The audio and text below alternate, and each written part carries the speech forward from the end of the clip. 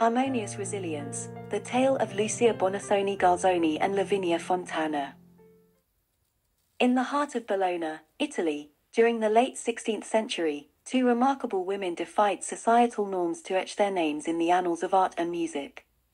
Lavinia Fontana, a prodigious painter trained by her father Prospero Fontana, and Lucia Bonasoni Garzoni, an esteemed lute player and singer.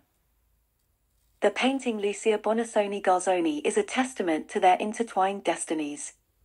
It captures not just the physical likeness but also the spirit of Lucia, adorned in an elegantly detailed gown that mirrors her high societal status. The upturned lute resting on the table behind her is symbolic of her musical prowess. Fontana's brush strokes tell a story beyond mere visual representation. They delve into a narrative of mutual respect and admiration between two creative souls.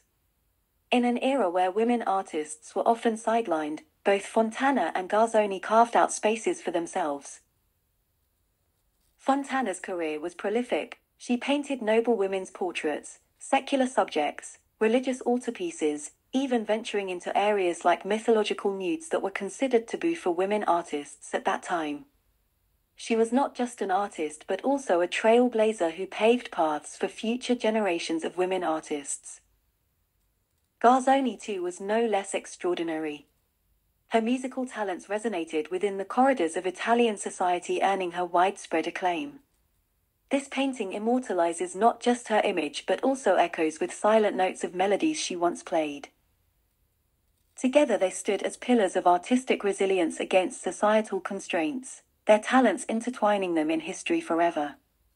This artwork isn't merely a portrait, it's a narrative woven with threads of defiance, talent, and mutual admiration echoing through time from the golden age of Bologna's artistic fervor.